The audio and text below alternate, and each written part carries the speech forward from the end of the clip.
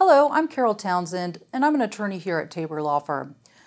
What is your case worth? We get asked that by every client because it is so important.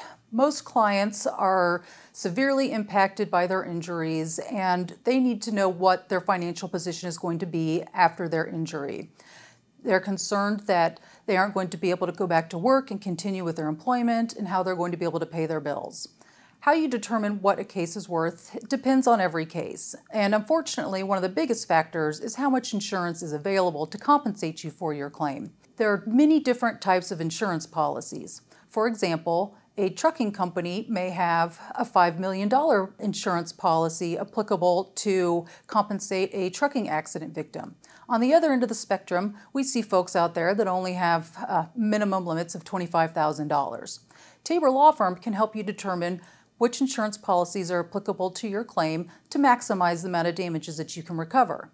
The next most important part for determining the value of a claim is how much in damages the client has incurred, such as how high are the medical bills, how much are the lost wages, and what are the other incidental expenses, such as pain and suffering and other costs that they have incurred.